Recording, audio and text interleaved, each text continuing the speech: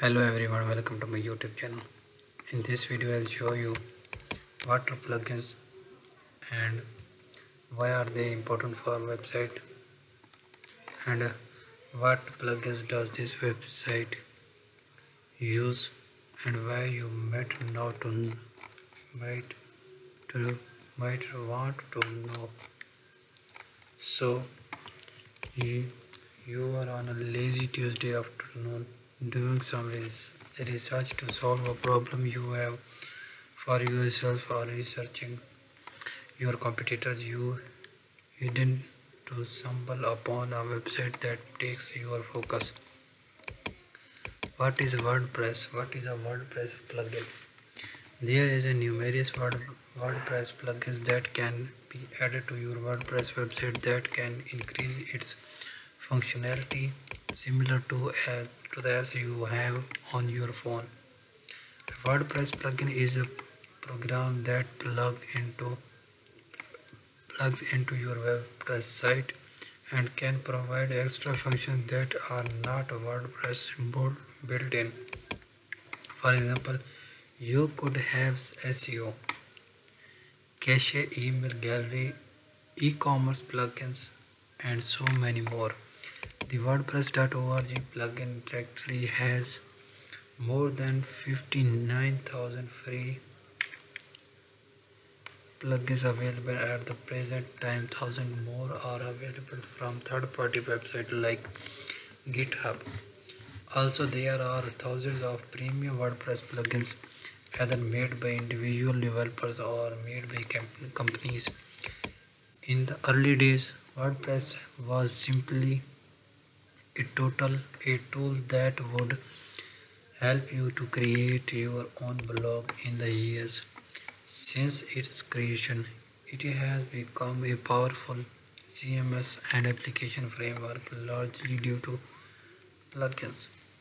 So what plugins does this site use? Why you might want to know about this. Whenever you come across another WordPress site, it's natural to notice the design and functionality. Sometimes you might come across a particular feature that you would like to replicate or incorporate into your own website design.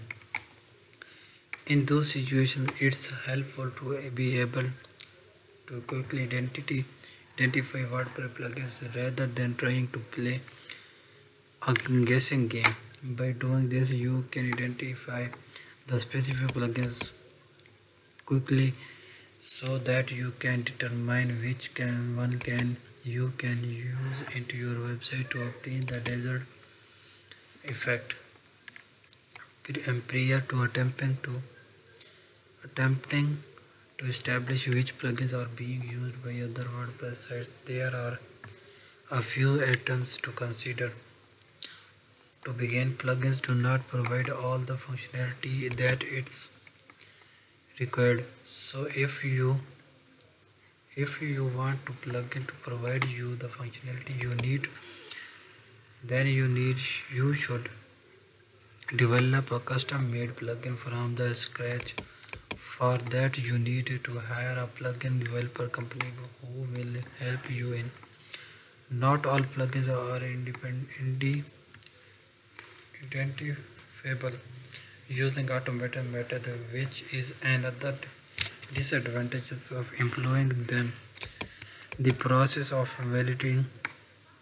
dating a website code can be slowed down if the code has been minified. Additionally, in order to be recognized by the detector, the plugin must be registered with the detector database. Having said that, if you want to find out which plugins are being used on a website, plugins detectors are a fantastic place to start your investigation. In addition, you can manually scan a website for plugins if it has them. So this is for this video. Please like and subscribe for more content. Thanks for watching.